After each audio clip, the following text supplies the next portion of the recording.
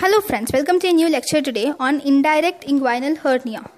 So indirect inguinal hernia, as I have told in my last class, this is the hernia which is formed due to the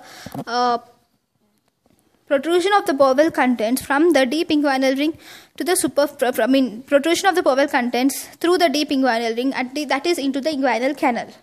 Or it can also reach the superficial inguinal ring, and from there it can also reach the scrotum, has complete indirect inguinal hernia. Now, what are the clinical features of indirect inguinal hernia?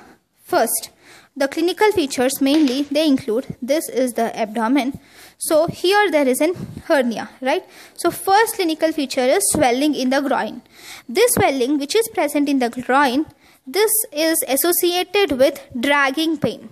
Okay, there is swelling in the groin and there is dragging pain which is associated with this. And this pain and swelling both are increased on coughing or they are increased on standing. Okay, and because they are increased on coughing, the most important part here is cough impulse. Cough impulse in indirect inguinal hernia, it is positive. If the hernia is complete, then it descends up to the scrotum. If it is incomplete, it can be in the inguinal canal itself, or it can cross the superficial inguinal ring. Okay, if it's in the inguinal canal itself, it is called as bubenocele. If it has crossed the superficial inguinal ring, then that is called as funicular. Now, if it's complete, it has entered the scrotum. Now, in children, it can occur when the child coughs or when the child cries. If the swelling is reducible, it is usually reducible. If irreducible, it can be due to presence of inflammation or sometimes due to obstruction or strangulation. Now, in indirect inguinal hernia or direct inguinal hernia, we do some tests like the Zemans test, internal ring occlusion test, ring invagination test, and these are the main tests which we do. So let me just show you these tests from the lecture which I have taken for the hernia lecture. So now, first, Zemans test. Zemans test, it is done either in standing position or in lying down position. I prefer to do in lying down position. I don't know about your colleges, how they do the test, but it can be done either in standing or in lying down position.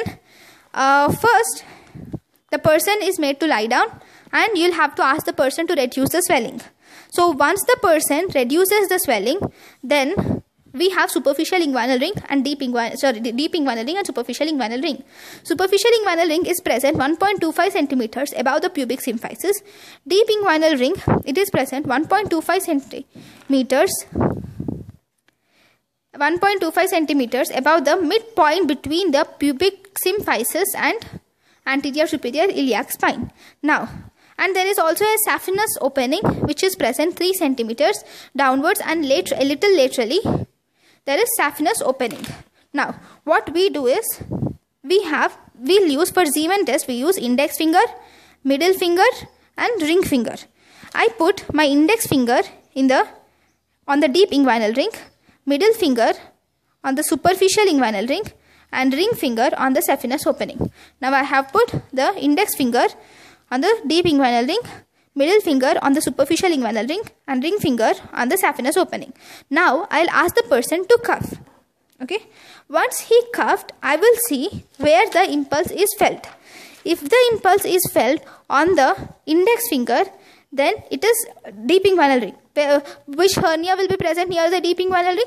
That is nothing but the indirect inguinal hernia. If it is present on the superficial inguinal ring or medial to the superficial inguinal ring, in such cases it is direct hernia. If it is present in the saphenous at the saphenous opening, then that is in the ring finger, then it is femoral hernia. So based on the place where you feel the impulse, you will have to decide what is the type of hernia. It can be indirect hernia or direct hernia. That is Zemans test. There is one more test which is called as deep ring occlusion test.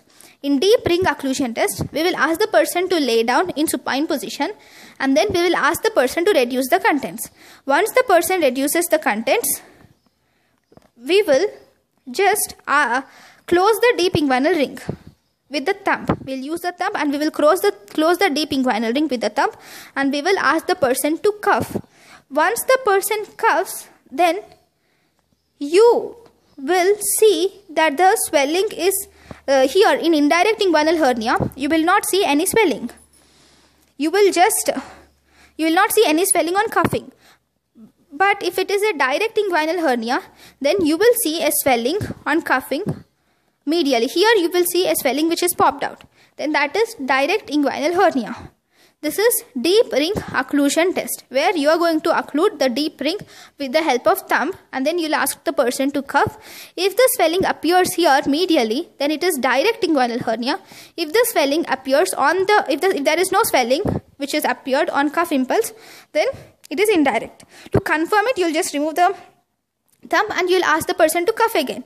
In such cases, you can see the swelling which is appearing here during this site. Then that is indirect inguinal hernia. The next test which we do is finger invasion test. Even in finger invasion test, we will have to ask the person to lie down in supine position, and we will have to reduce all the contents. Now this is the this is the little finger. I use little finger for this test. So we will place the little finger from below the scrotum. Okay, we will invaginate it and push it up to enter the superficial inguinal ring. Now we will ask the person to cuff. On cuffing, if the impulse is felt at the tip of the inguinal, if the tip of the little finger, then that is indirect inguinal hernia. If the swelling is felt over here, okay, then that is direct inguinal hernia. Okay, so this is about the finger invagination test. So these are the different tests which we do for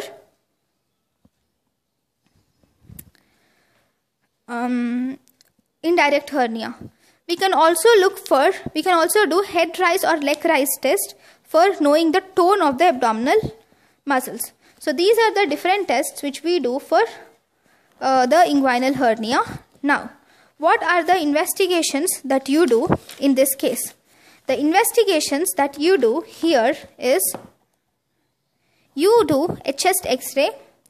Why? To rule out bronchitis or pulmonary tuberculosis, and you will do ultrasound abdomen. Okay, and then we will treat it. The treatment of inguinal indirect hernia is always a surgery. In surgery, it depends whether it is for infants or in adults. If it is an infant, you will just do a herniotomy, where you will just excise the hernial sac. You will not make any stitches or you will not place any mesh. You will just excise the hernial sac through inguinal approach. So that is seen in children, where you do herniotomy. Okay. In adults, we can do either herniotomy or you can do hernioplasty. Okay, what do you do in herniotomy? Herniotomy plus herniorrhaphy.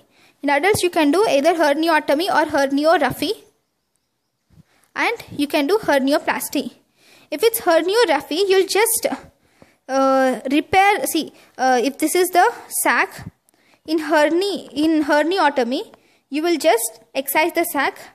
Okay, and then you will leave it like this. Okay, you have just excised it and you have left it. First you have put all the contents inside, and then you have excised the sac and you have left it. In herniorrhaphy, you have excised the sac and this is the thing which is left. You are just suturing it. Okay, in hernioplasty, you have excised the sac and you have put all the contents inside, and now you are placing a mesh here.